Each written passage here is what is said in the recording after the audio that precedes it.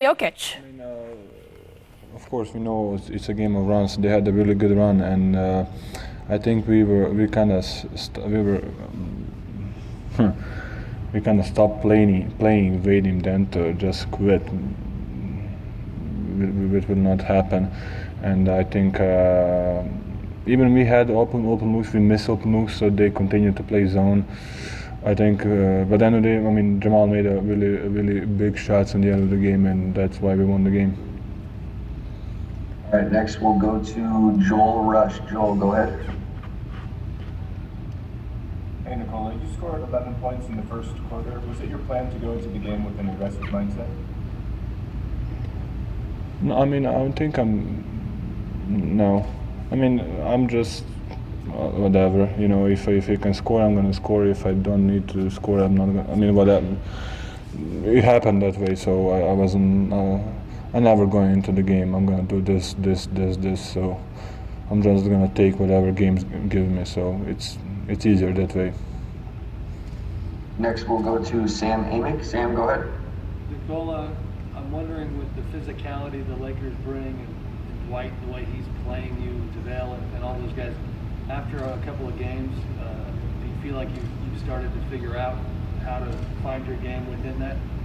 I mean, it's, to be honest, they're doing their job, you know. I'm trying to do my job, so sometimes they win, sometimes I win. So it's a game. So I don't think about it as a matchup, you know. To be honest, I don't know what was the answer. So I'm just trying to play the game how it's supposed to be played, you know. So if they're aggressive, I'm gonna try to attack. Maybe if they're backing off, so I'm just gonna play the game. If that makes any sense. Next we'll go to Mark Kisler. Mark, go ahead. Hey, Nikola. I think some people, myself included, wondered after game 2, that tough last shot, if that was a dagger and how you would recover. But Coach Malone suggested that game reminded him a little bit of the game against the Clippers early in the series that you guys thought you gave away. So, to what degree and did that game 2 actually do you some good to think, hey, we can play with these guys? Yeah, I mean, we were. I said we were against Portland last year. We played 4 overtimes and we lost, and then we won the next game. So, and then the Clippers too. So we just didn't want to quit. That's the mentality. Maybe they can beat us by 20, 30. They can beat us, but be about last shot. And but we just cannot quit, you know. Effort needs to be there. Next we'll go to Nick Kosmider. Nick, go ahead. Nikola, Monte Morris kind of, last year said that I've got to be better in the playoffs. He sort of promised that after that first experience that he was going to be better, and he has been. What's been the thing that you think Monte has most brought you guys? I mean, he's always good, you know. I think he doesn't have a bad game. That means sometimes he cannot score, sometimes but he's doing the right thing that he's supposed to do.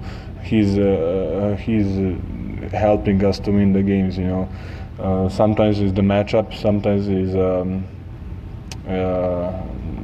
just the circumstances on the floor, you know. That we cannot have him on the floor, but I think he's doing a really good job of making play for others, and when he's open, he's knocking the shots down. So he's playing really good for us. Next, we'll go to Alex Lapido. Alex, go ahead.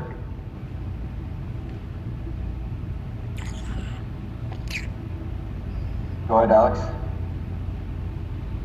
You're unmuted, Alex. Go ahead. All right, we'll go to Mike Singer here. Mike, go ahead.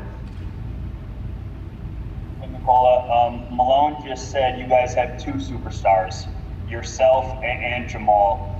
How much faith do you have in him from what you've seen over these past few playoff rounds, and where have you seen him grow and kind of meet the moment with his play? I mean, when he was, when he was injured before, when we came here, he was kind of struggling. Is it the shoulder? Is it the elbow? What? I don't know what was it.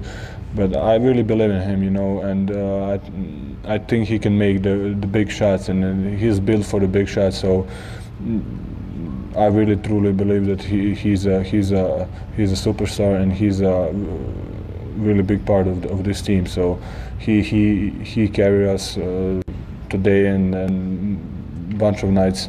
So I'm really glad that he's my teammate. Next we'll go to Bob. Nikolai, Bob, go ahead.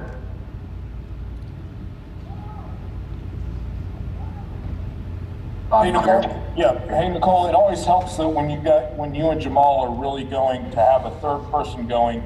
How much did Jeremy's game tonight help you guys? Yeah, I think Monte played really well too. I think Jeremy played amazing. He in that third quarter, I think he had like 10, 12, 15 points. I don't know how many, and he was really aggressive. He was going to the rims big, and that's what we need from him. So.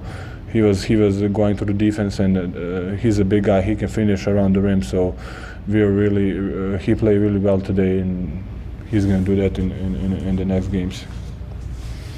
We have time for one more. We'll end with Christos Saltas. Go ahead, Christos. Hello, Nikola. Congrats on the win. First of all, Thank you. how important for you was to react after the loss of the game 2 of the series, and also do you believe that this win will give you the momentum for the next games? And it seems like the every series is kind of the same for us. Even Utah, we lost the first. Did we? No, did we? The first game? Oh yeah. So it's not. I mean, I think the game before when we lose it, we kind of saw that we can play with them.